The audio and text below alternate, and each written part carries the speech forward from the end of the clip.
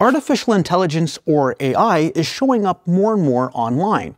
You may have already used an AI chatbot like ChatGPT or Copilot to write something, or played with AI-powered apps to create images, videos, or music. While AI can be useful and fun, it's also making it harder to determine what's real and what's not online. Let's look at two of the biggest concerns around AI and what we can do about them. Hallucinations. AI chatbots like ChatGPT can answer questions in a matter of seconds, and while they'll often give you accurate information, they can also make mistakes. That's because chatbots don't know what they're saying. Instead, a chatbot generates text by predicting which words are likely to follow one another, based on patterns in the data it was trained on. That means they can sometimes produce information that's false, misleading, or completely made up. These kinds of mistakes are called hallucinations. Hallucinations can happen for a few reasons: poor quality data that's used to train the AI, flaws in how it was programmed, or because there's always some randomness in how a chatbot generates its responses. When Google first added AI-generated overviews to its search results, they were full of hallucinations.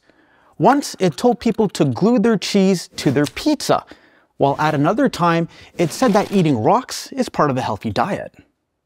These mistakes happen because AI doesn't always use trustworthy sources, and will often tell you what it thinks you want to hear rather than what's true. For example, someone asked Google if cats had ever been on the moon. Instead of finding a reliable source, Google's AI made up an answer. Not only were there cats on the moon, but astronauts had even played with them up there. Some hallucinations are easy to spot, while others are less obvious. Since AI-generated text sounds so convincing, it can be difficult to tell if the information you're reading is true or made up. Deepfakes. Many people use AI tools to create fun and creative images, videos, and music, but some people use them to impersonate others, usually celebrities or politicians, which can be misleading or even harmful. These are called deepfakes, AI-generated versions of people that are designed to trick you into thinking they're real. In one case, an interview with an AI-generated Tom Cruise went viral because it was so convincing. People have also used AI to create fake songs by artists like Taylor Swift, Drake, and The Weeknd, and some have been streamed millions of times by unsuspecting listeners who thought they were real. Deepfakes can be used for entertainment, but they can also be dangerous. They have been used in scams, like when an employee was tricked into transferring $25 million to an AI-generated version of their boss. Some deepfakes even show politicians saying things they never actually said in an attempt to make them look bad. So what can we do about these problems? If you're using a chatbot like ChatGPT, always make sure to fact-check what it tells you. Start with a quick Google search and review what trustworthy sources say about the topic.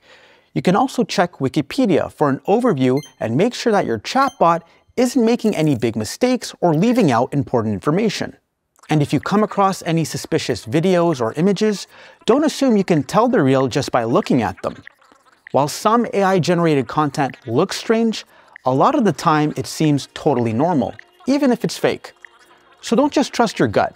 Do a quick search to see what journalists, experts, and other reliable sources are saying to make sure what you're seeing and sharing is actually real.